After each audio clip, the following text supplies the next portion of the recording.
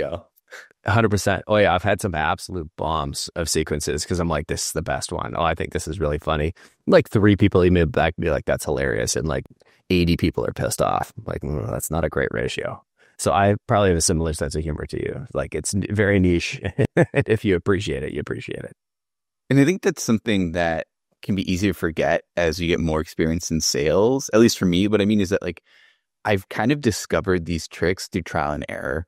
Like this sort of wording, this sort of like what's the content that I can find on this person's company that's going to resonate?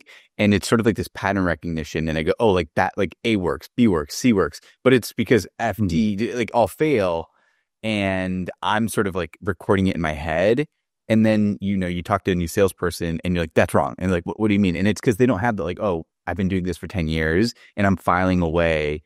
This is what works with people. Like, because I guess to try to make it a little bit less abstract and more concrete, like I feel that sales is about psychology and human nature. And that's why it's this evergreen career. Like we like to buy, especially if it's a big ticket item, which I would say big tickets, like anything that's like 20 grand plus. Like we like to talk to a person and be like, look, like, this is what I want. This is what the problem I'm trying to solve. You who are the expert in your product, like, can you help me see if this is the right fit? And the same is true of like starting a conversation with someone. We're using this human nature and psychology to appear to be an expert, appear to be personable, and not some scam artist or someone that make it worth their time to actually engage with us. And that's what I have, and I'm sure every salesperson has over a career, filing away of like, okay, like this sort of wording, this sort of language, these sort of career accolades or whatever it might be that we use to get their attention work on a higher ratio than the other tactics. 100%.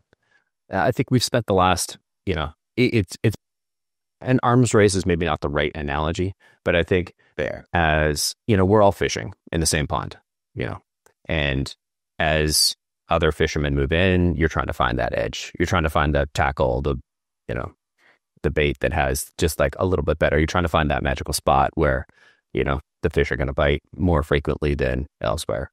And I think we've gone from like a bunch of people just like fishing in a small pond to like now there's like folks with like boats and nets and like there are professionals and there's machinery getting involved. And like it's, I think when you are, the sole fisherman and you're sending personalized messages, it still works. It still stands out.